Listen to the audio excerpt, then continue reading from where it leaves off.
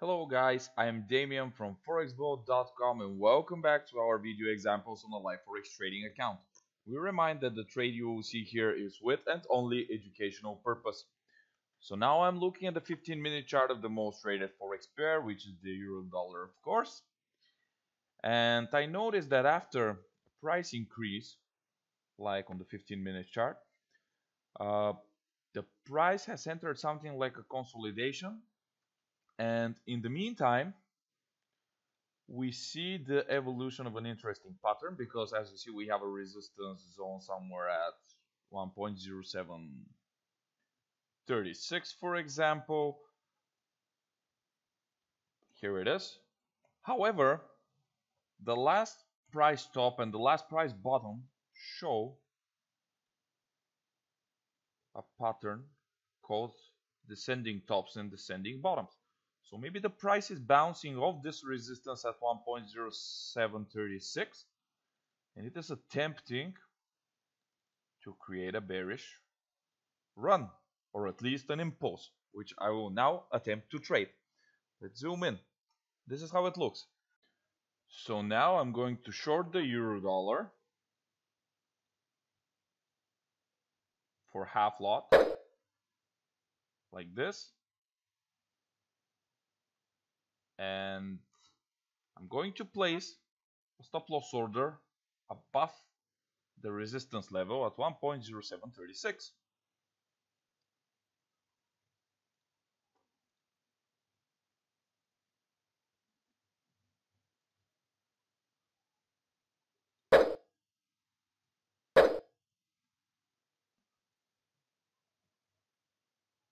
Here it is. My trade is now protected, and I will set as a target the bottom that is located at 1.0707. This will be my minimum target. There is like a chance that the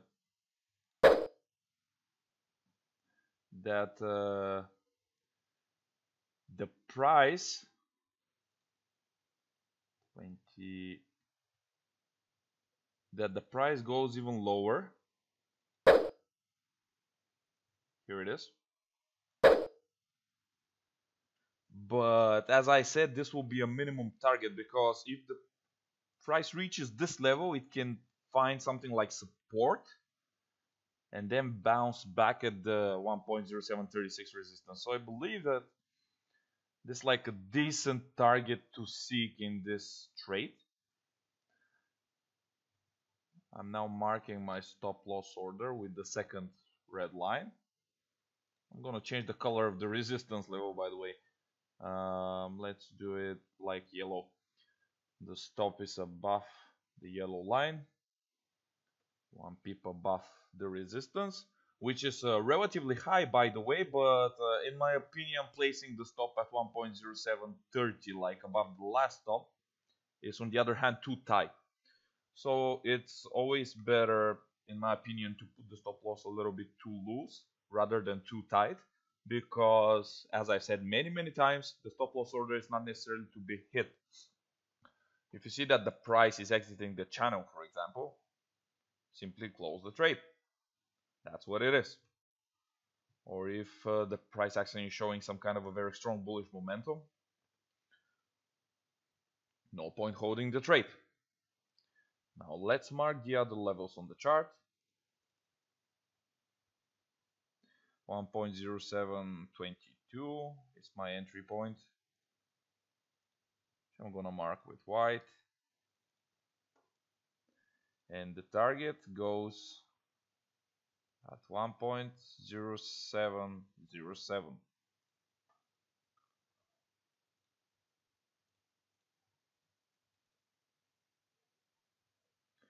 Alright, the trade is all set, levels are marked, so if the price hits the take profit order while the video is off, we'll have the levels.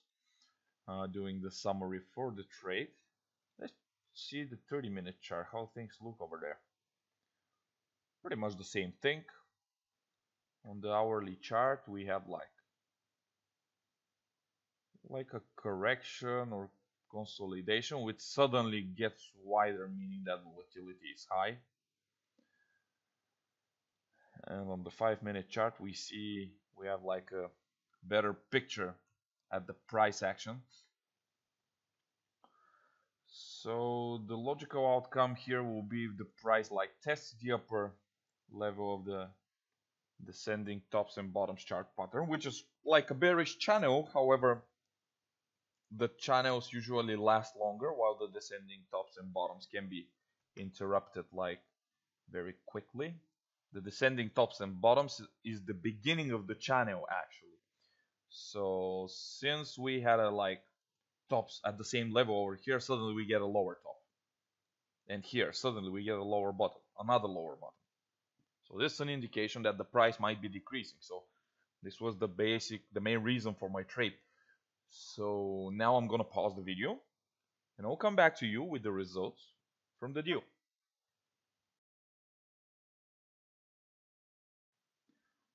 Okay guys, I'm back about a couple hours later to tell you that the euro dollar created another test of the orange channel that represents the descending tops and bottoms and created a sharp bounce, and as a result of this the price interacted with my take profit level at 1.0707 and closed my trade on profit, which is the best outcome in this situation, of course. Notice that the price did not get out of the channel at all, which means that the descending tops and descending bottoms pattern uh, is fully authentic, and it is currently emerging into a bearish channel, which might even create further opportunities on the chart. Also, I can, having in mind, the already created bottom under my target, my take profit level, I can readjust the lower level of the pattern, and now it looks like this might also be a falling wedge pattern. However, I honestly don't like its structure as a falling wedge, because this comes after a consolidation and it does not look to me like an authentic falling wedge pattern. This is why I approached the pattern as a descending tops and descending bottoms. The thing is to use the switch in the direction of the tops and the bottoms to foretell price moves like this one over here I'm pointing for you, and to create trades in the direction of the inclination. In our case, the bottoms were descending. The bottoms, here they are, descending, and the tops were descending, which appeared after a bullish trend and a consolidation. And this made me think that the price is probably starting another bearish move. It is a clear signal that the price is attempting to turn the sideways price move into a bearish one.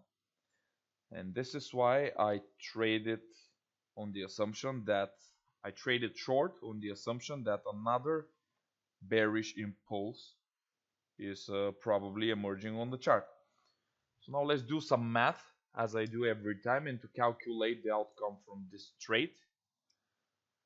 I shorted the euro dollar at 1.0722 and I stayed until the price reached 1.0707, which is like 15 pips profit from this trade, and 15 pips on the euro dollar exchange rate equals to 0.0050. And when I divide this number by the entry point at 1.0722, I get a result of 0.00139899.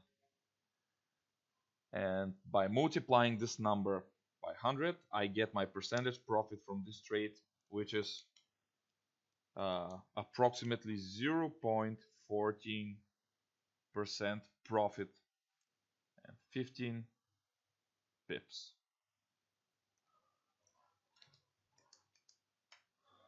That is a decent amount. I mean, a decent profit to make, having in mind the time spent, because 0.15% is a nice amount, but it took like 2 hours, which is average in my opinion for this trade. Also notice the bounce over here from the resistance level I put at 1.0736.